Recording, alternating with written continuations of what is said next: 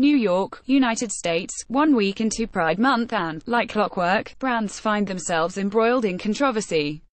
Take beauty subscription company Ipsy, which posted a video last weekend that featured YouTube personality Cassandra Bankson alluding to trans women and author of a photo shoot on Monday that this kind of negligence behind the scenes reveals the tokenism that still exists, even when brands may outwardly celebrate diversity.